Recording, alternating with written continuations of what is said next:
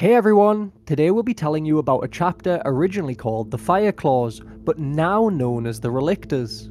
A now renegade space marine chapter after the 13th Black Crusade, for let's just say some less than common weaponry. But more about that later. As always, if you enjoy the video, please do give it a like, it helps show this to more people, and if you did enjoy it, maybe even sub to the channel. Here we go! The chapter, now known as the Relictors, was originally designated the name of the Fire Claws, and is thought to have been founded during the darkest days of the Age of Apostasy. They are said to be a combination of Ultramarines and Dark Angels genetic stock. However, confirmation of this is difficult due to the inaccuracy of the records from this time period. The Fireclaw gene seed was created by the Adeptus Mechanicus within their laboratories on Mars.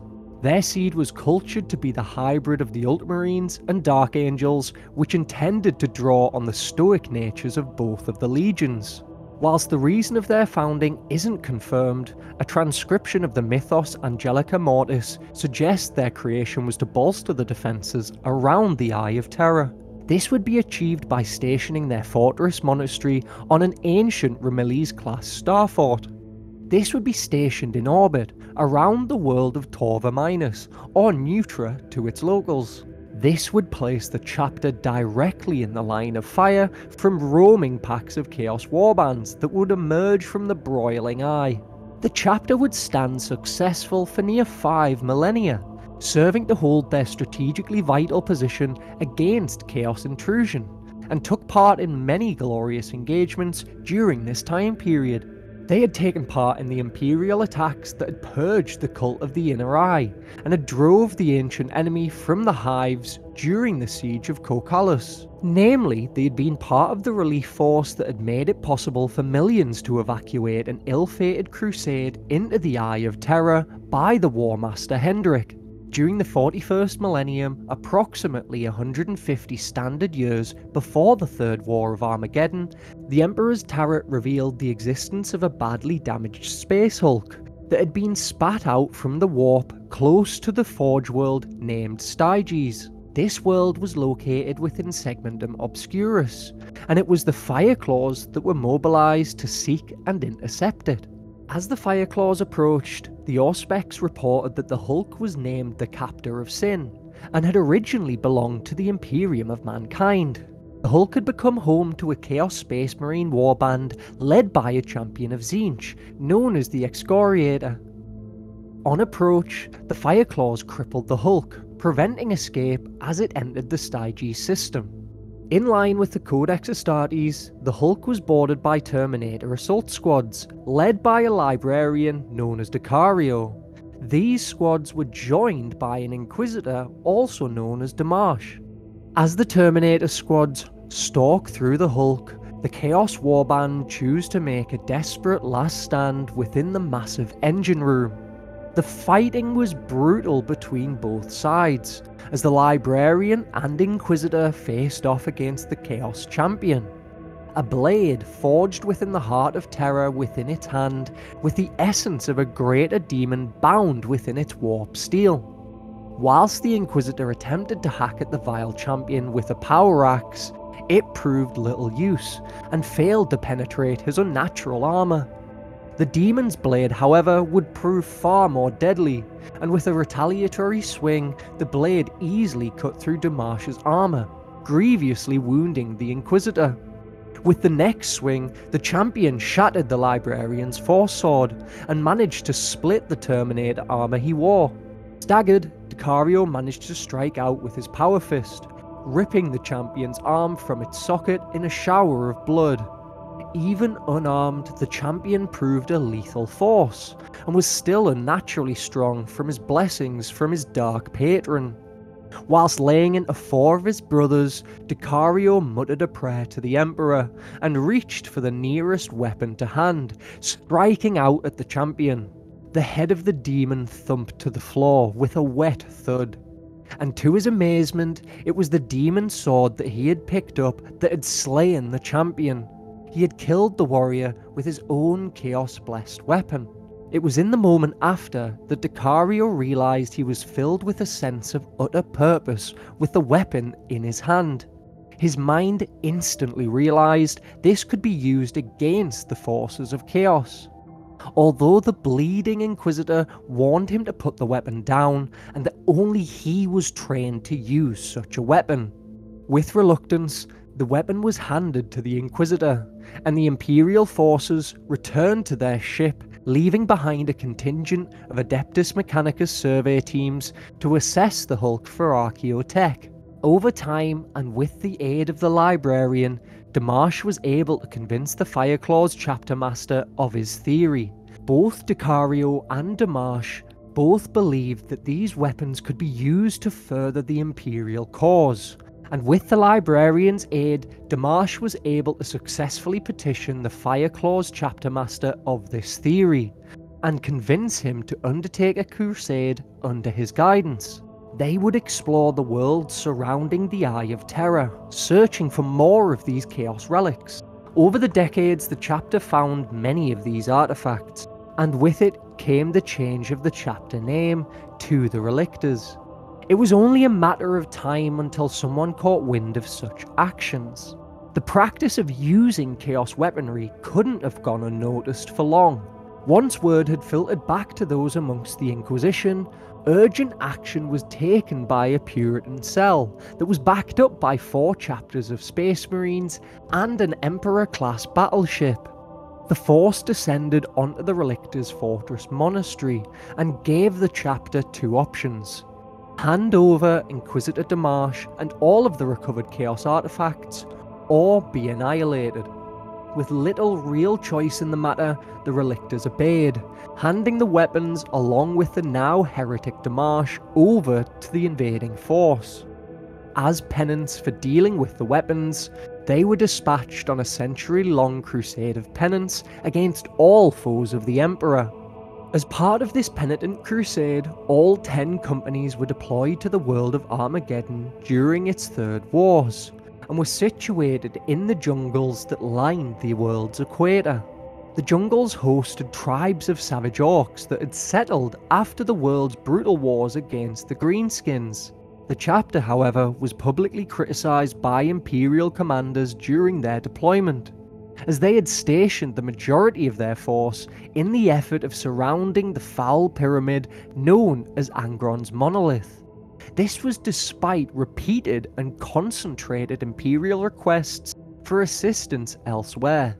The area surrounding the foul monolith had been labelled Purgatus, and was a twisted and diseased fellscape that had been warped by the presence of such an almighty evil made manifest. These feral orcs seemed drawn to the monolith, and their nests were hidden in the surrounding areas. Conflict within the jungle and the surrounding areas of the monolith caused much rumour and speculation amongst the Imperial forces. Soldiers would stagger from the jungle in a daze, babbling incoherently, claiming impossible feats, that the pyramid had changed orientation, or that an inner life had seemed to glow within. Whilst these could easily have been chalked up to the dreaming of a fatigued mind, or even the raving of a war-broken soldier, not all of these could. Reports of a mysterious being sheathed in metal skin could not, and marked the locations of squads missing in action. Imperial astropaths had detected disturbances within the warp emitting from the monolith, with a build-up of these psychic energies within. Out of all of the warriors, only the Relictors showed any willing to fight within these sectors. The chapter eventually left the world, after the entire chapter's librarians had received visions of a lidless eye that wept blood. The chapter gathered within their star fort that had stationed above Armageddon, and left the world, travelling back towards the Eye of Terror.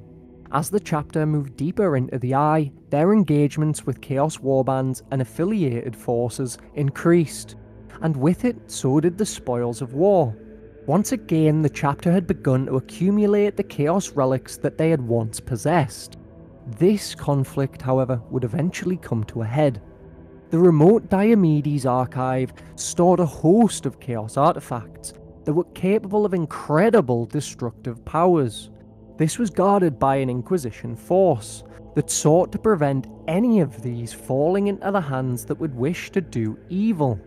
Due to the continued conflict between the Relictors and Inquisitorial forces over their use of Chaos artifacts during the repelling of the 13th Black Crusade, declaring the chapter Excommunicate Traitoris. This is the designation given to those that have committed extreme acts of heresy against the Emperor of Mankind, and their legacy is completely struck from Imperial records, with all gene stores burned. The Grey Knights campaigned against the Relictors and very nearly wiped them out, with only a few hundred of these managing to escape into the Eye of Terror. Their current allegiance is unknown, although after their near decimation at the hands of the Imperium, it may seem likely that they have turned against it. On the feral world of Agoros, the Adeptus Mechanicum call in an old favour against the world's fire-wielding natives. Their flame-tongued shamans prove difficult to deal with, leaving the Mechanicum forces aflame with invisible psychic fires. The Relictors' Third Company attacked 4 days after the request was received, and smashed through the enemy, reaching the natives' hidden city. Lining the road stood dusty statues of the Thousand Suns Legion, all facing towards a monumental effigy of the Thousand Sun sorcerer Ahriman. This offends the Loyalists deeply, which after crushing the remaining natives are ordered by their commander, Captain Exorius, to pull the profane statue down. As the statue impacts the floor, the statues become animated, and it is revealed that these are actually Rubric Marines. The Relictors had been duped, and were ambushed by the Rubric Marines, slaughtering the Imperial forces to the last. Days prior to Abaddon's attack on the Cadian Gate, the Relictors arrived in system, seeking to contribute all 10 of their battle companies to fight against the gathering tide of the 13th Black Crusade. The chapter operated alone, refusing to submit themselves to the authority of others. Whilst in system, they took part in numerous battles across various different worlds, firstly facing off against a Wordbearer warband, before reappearing and then clashing with the Night Lords. The Relictors continued to refuse the Great Wolf Logan Grimnar's orders to return to the Fortress world and reinforce it. However, they once again would depart for the Agri world of Freemas. Much doubt is cast over what actually occurred on the world. However, the Wolf Scouts that were dispatched to locate the Relictors recovered partial vidlogs that suggested that they had assaulted the Diomedes archive. It appeared to show that their objective was held within a sealed stasis vault. This was the beginning of the chapter's conflicts with the Inquisition. Artechus Bardane is the current chapter master of the Relictors, and is known to be a fearsome force on the battlefield.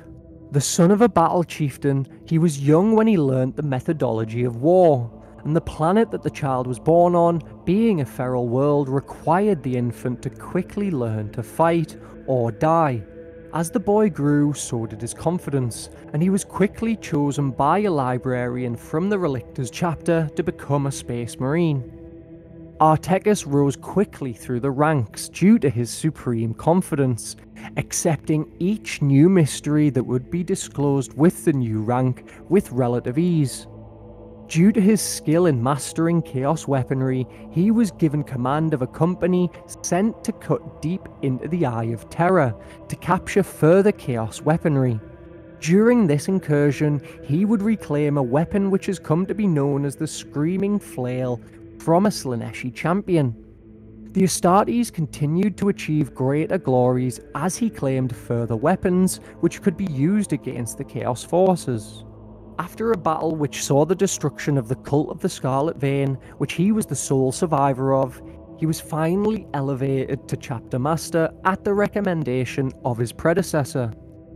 On the world of Armageddon, Artechus believes that the cursed monolith of Angron could be studied with great potential for knowledge hidden within, and it was only at the end of the war, convinced by the chapter's librarians, that he would abandon Armageddon.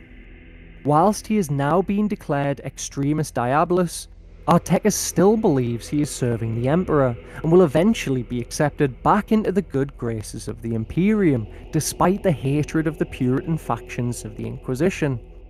Overall, it seems to me like another situation where loyalist Astartes are capable of defending the Imperium, but they've been pushed away from the very thing they sought to protect. Although there are definitely some questions over the actions the Relictors have taken. Overall, I think I'd still prefer a loyalist with a demon weapon than no Space Marine at all. As always, if you enjoyed the video, hit the like button and maybe even subscribe. Cheers!